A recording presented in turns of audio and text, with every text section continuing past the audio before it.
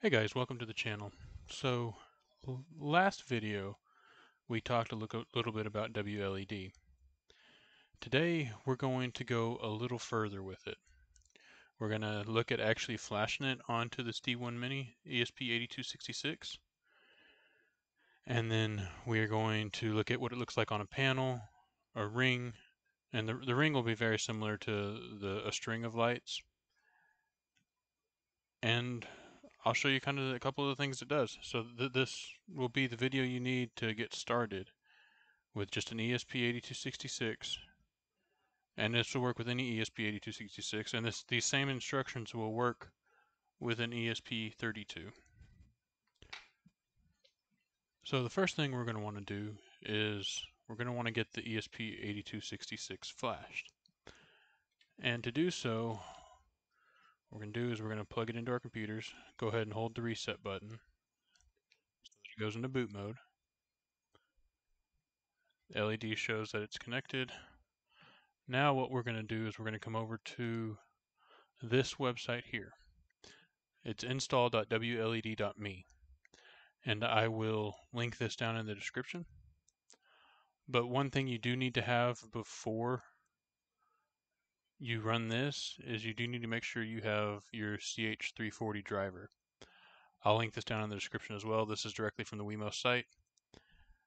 It makes it so that you can actually flash things to your chip. I've had a handful of them that I have been unable to flash because I didn't have this. After installing this driver, everything worked. So anyway, WLED is super simple to install. So what we're going to do is we're going to pick just the most current release, so 0.13.3, and we're going to hit install. Then it'll give us the option to select the port that this is installed in. If you have multiple, then you need to go into your device manager and figure out exactly which one you need to pick. But this is the only thing I have plugged in that's showing up, so I know it's correct. This does need to be done in a Chrome browser. I think it can be done in Edge as well. My daily driver browser is Brave, and it doesn't work in Brave, but it does work in Chrome. So you'll hit connect. Okay, so I just went through all this. If you have had your drivers installed for a little while, it's possible you need to uninstall the device.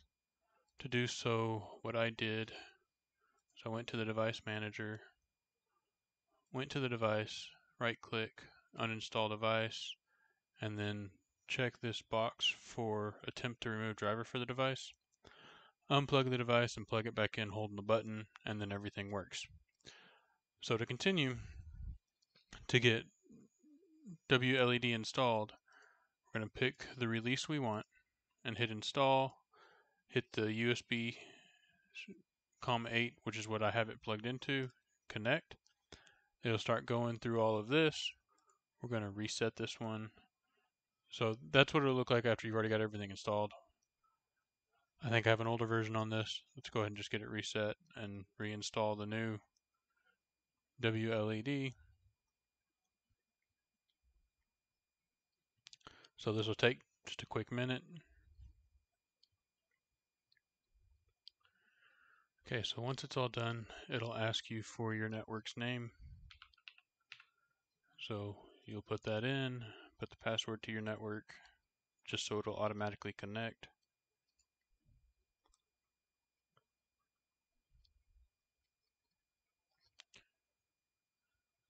So after that's all said and done, we move to the app and to getting it all wired up. So we'll get it over here on the breadboard.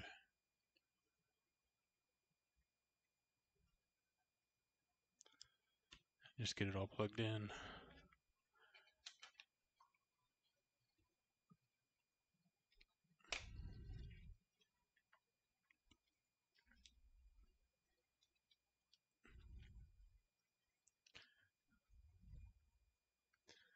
And then let's go ahead and get it powered on. So to do so, we need to connect ground to ground, and 5 volt to 5 volt. Now you can go to your WLED app. We'll add a new device. Discover lights. It found one, which is most likely this one. So we'll hit the check mark. So now we need to go into here, go to configure, LED preferences, output, length. Let's start with the ring, which I believe it's like 40 lights. So we're going to put the length here to 40.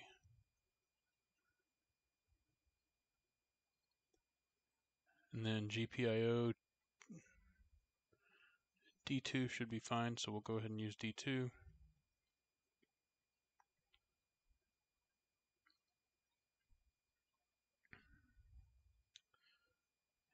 And we will save. So after you get that set up, we chose D2, and what we need to do is on your LEDs, you need to do your DI pin, which is data in. You need to put that on the GPIO pin we just picked, which we chose D2.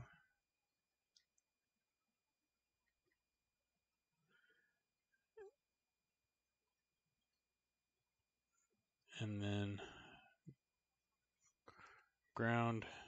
power and ground your LEDs.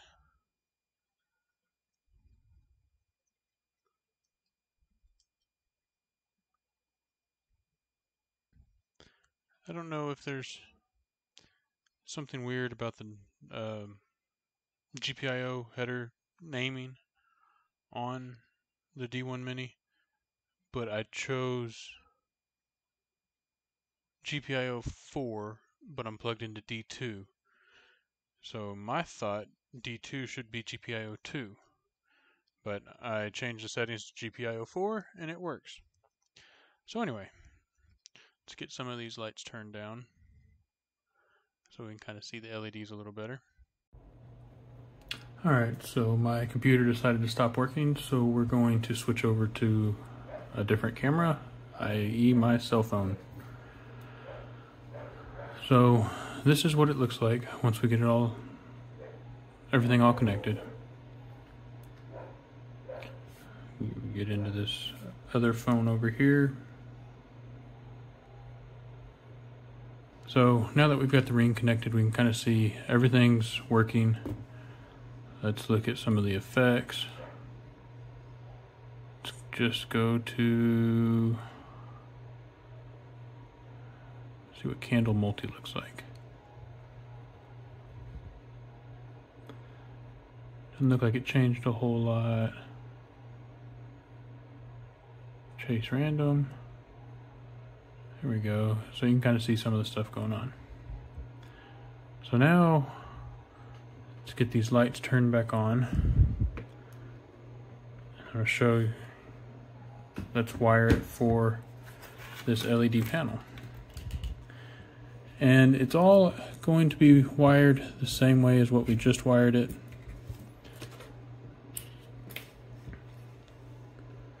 So we're going to take red, go to 5 volt, ground,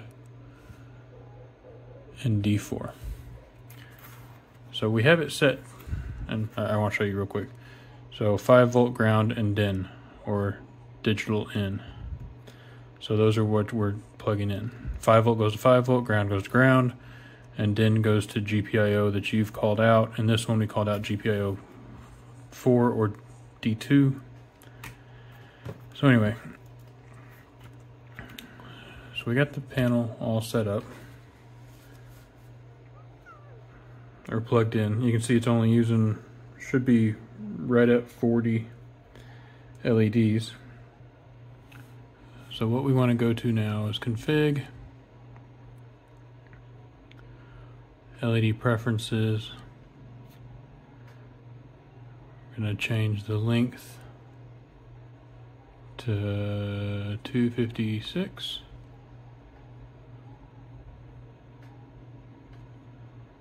And we'll save that. And now you see we're using the full thing. It already looks like it's set up well. But let's go to 2D configuration. It's set up for strip, but we want to set it up for matrix. So it's one panel, it's 8 by 32 for this particular panel.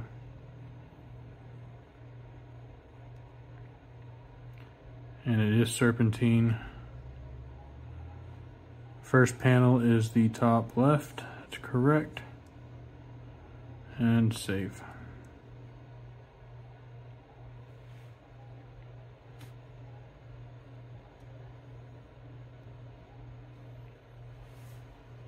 All right. Let's go back in here. So it just defaulted back to a solid. So let's go back to effects and look at the black hole. So we'll get these lights turned off again so we can kind of see it a little better. This is the black hole effect. You can kind of see how it spirals. It's all spiraling around this center. Really cool effect.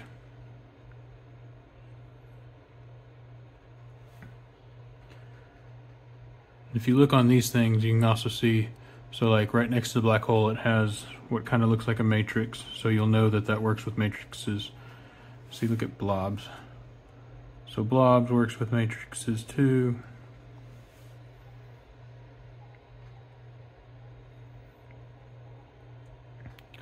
Color burst.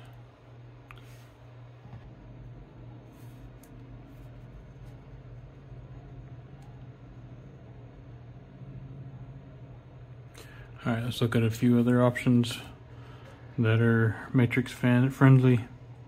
You got crazy bees. Just imagine having multiple of these all put together in one big panel, which I'll probably do in a video at some point. I think that'd be a really cool project. Do like, say 32 by 32 square, or like a 64 by 32 or something. I think it'd be really cool.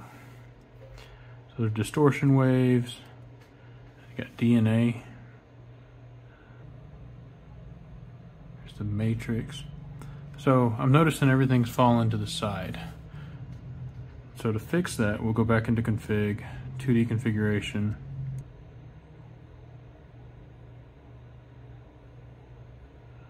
So what we did wrong, now that I'm seeing it, is we did the dimensions backwards.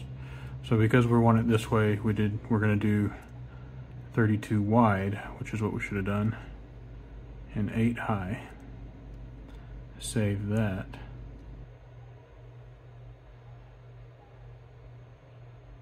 There we go. So if you didn't see what I changed, because we did change the orientation, we did need to change the orientation to vertical. So when we had it 8 by 32, it needed to be horizontal, but now that it's 32 by 8, it needs to be vertical.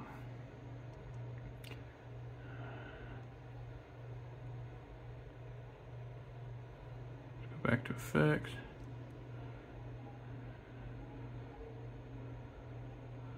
So we did matrix already. Meatballs. So it's kind of cool. Octopus. So it's another kind of just swirly thing.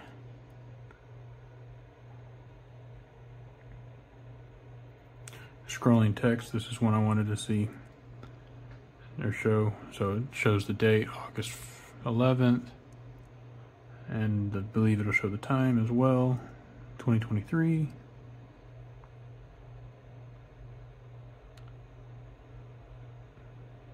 (3:17:45). So the time is way off on it. I'm not sure where it pulls the time from, if it's a setting that I need to change in WLED or something. but the time zone is off.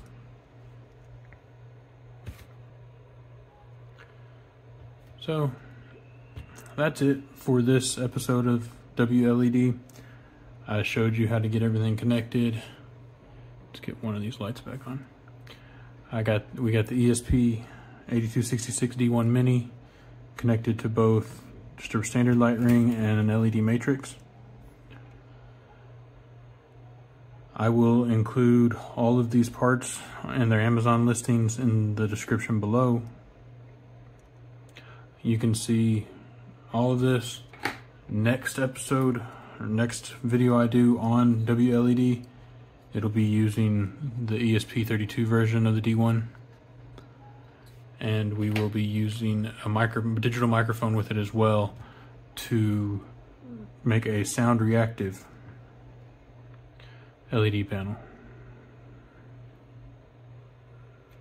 So thanks for tuning in. Again, all of this information is in the description. If you like the video, like it. If you like my channel, please subscribe. And if you would like some Script Kitty stickers or shirts, go check out my website, 463n7.io. Link is also down in the description. I'd like to thank you for tuning in. We'll see you next time.